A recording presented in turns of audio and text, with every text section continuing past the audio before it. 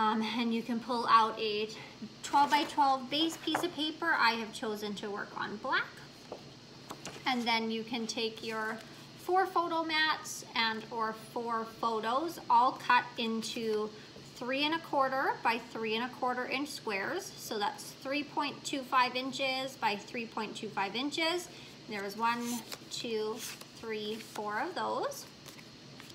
And then I had told you to cut 4 squares out of 1 pattern paper and 4 squares out of a second pattern paper that were also 3.25 inches by 3.25 inches. And now that we're here, you can see that those squares have been cut in half again. So if you want to take each of those squares, that's 3 1/4 by 3 1/4 inches. So if this was my square, you're going to take it corner to corner and cut them all in half. So not lengthways or widthways, but from corner to corner, to give you 8 of these triangles. And you will do the same thing with both patterns.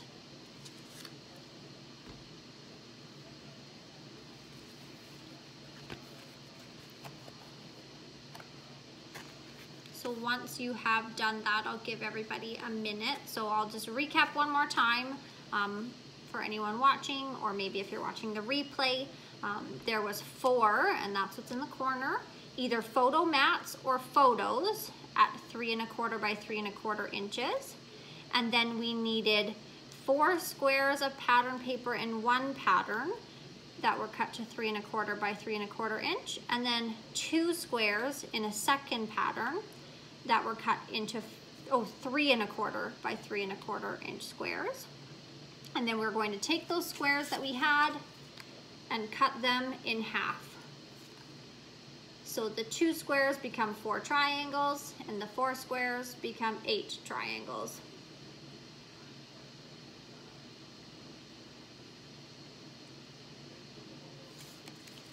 Once we have done that, it was the trickiest part of this whole layout. It's a very simple but very nice and very versatile and usable and reproducible page. Is that enough descriptive words for you? Holy smoke, Chantal. So once you've done that, I found the easiest place to start in terms of spacing wise was to glue my 4 corner pieces on. Let me see if I can measure this so I can tell you about how much.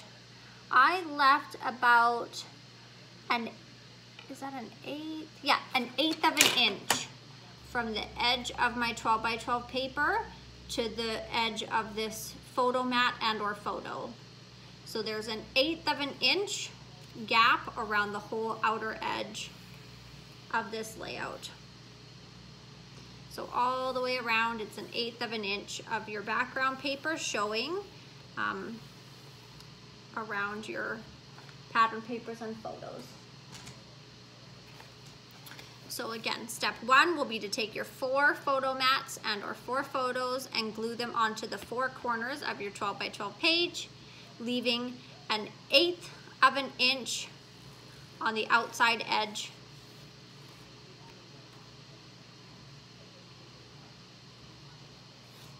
The glare is not great, but there's about an 1/8 of an inch there between the edge of your square and the edge of your paper. And once you have done that, it will just be a game of filling in. Also, actually, I should note, I personally, especially working on black paper, I really like the look of the inked edges, like the distressed edges. Sometimes on white, I like a cleaner finish, but you can see the difference, I think, maybe between the edge that's, I'll hold it up to the camera in a second. You can see how that's been inked, how that edge has been inked there. And so it gives that nice black soft finish to the edge. So to do that, I just take my black ink, and for this technique, I prefer the foam. I know, remember yesterday we talked about different types of blending tools.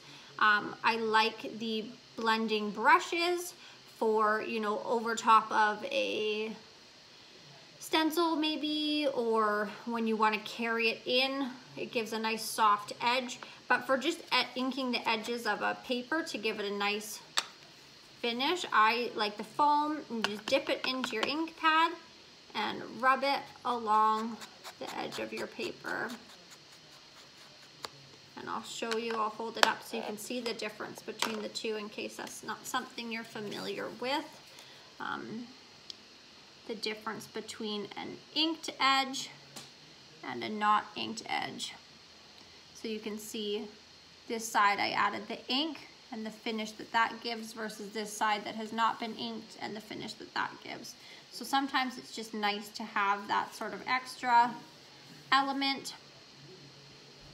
And again, especially on black paper, I just feel like it sort of ties it all together because it sort of helps that paper just fade into one another. It sort of softens the edges.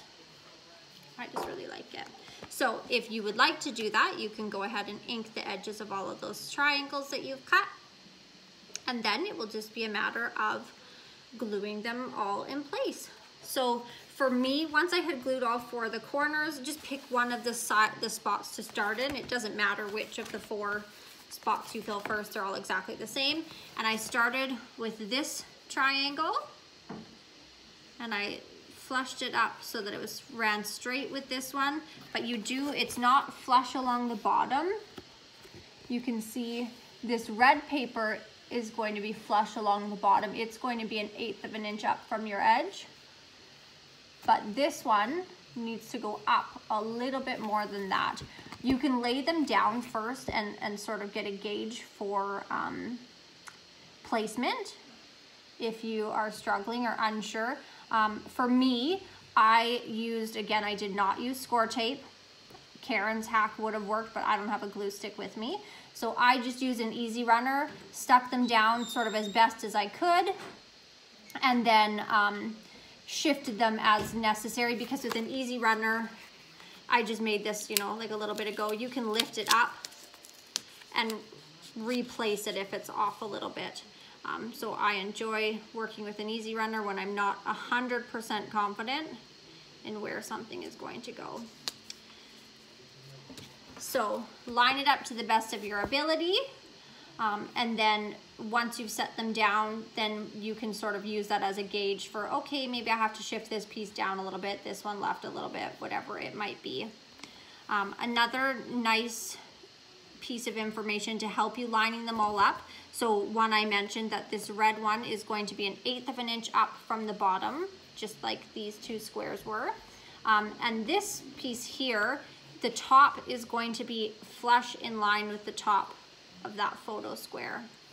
So that's another reference point that helps you sort of start the base of this little geometric mess that you have to perfectly fit into this little quadrant. And if anyone has any questions at any point, feel free to let me know. But those are just sort of some tips and tricks that helped me to get those glued into place. And once you've done one, you kind of understand what you're doing and get a feel for how they line up. And then, yeah, once you've sorted that out, you spin and do it again 3 more times.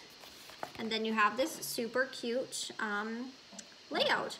The center can be for another photo, it can be for your journaling, or you could leave it blank, like it almost looks like a photo, like a camera shutter, I think, kind of reminds me of that. Or a flower maybe.